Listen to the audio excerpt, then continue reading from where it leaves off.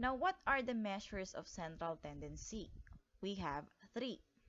We have the mean, median, and mode. So those are the measures of central tendency.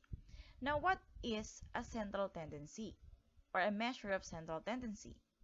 A measure of central tendency is a single value that attempts to describe a set of data by identifying the central position within that set of data. That's why we have the mean, median, and mode. And again, in this topic, we will be discussing how to compute the mean, median, and mode of an ungrouped data.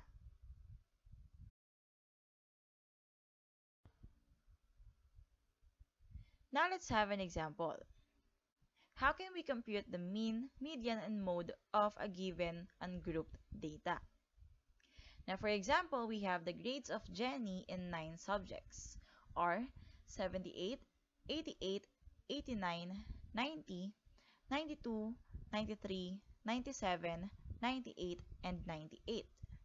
Now, what are the mean, median, and mode of the given data? Let's start with the mean.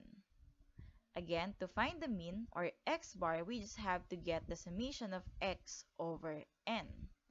Again, the summation of x means we just have to add up all the value in our given set of data. So we have x bar is equal to 78 plus 88 plus 89 plus 90 plus 92 plus 93 plus 97 plus 98 plus 98. All over n is equal to 9 since we have 9 subjects or 9 values. So we have divided by 9.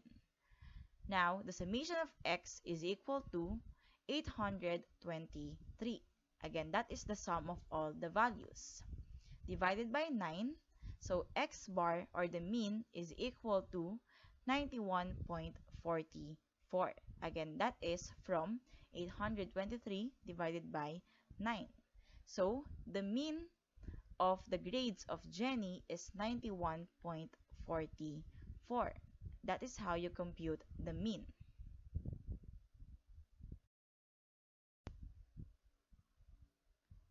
Next, let's compute the median.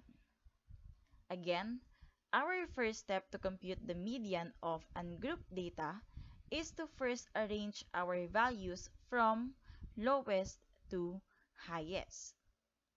Now, as you can see in our given set of data, they are already arranged from lowest to highest. So we have from 78 up to 98. And as you can see, we have an odd number of data since we have 9 values in our set of data. That is an odd number. So if you're going to look at our given set of data, we can easily locate our middle value, which is 92.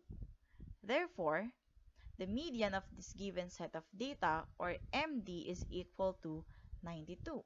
That is the median of our given set of data.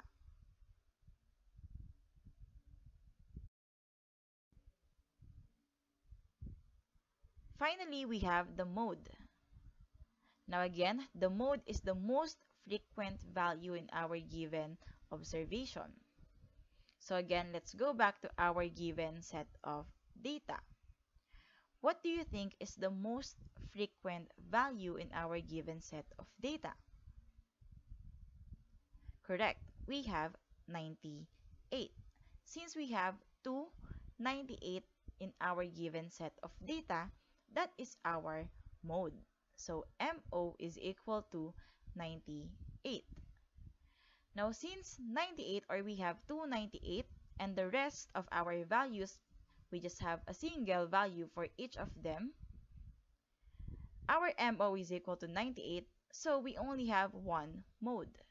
Therefore, this set of data is considered as unimodal since we only have one mode. So that is how you get the mode or find the mode of a given set of data.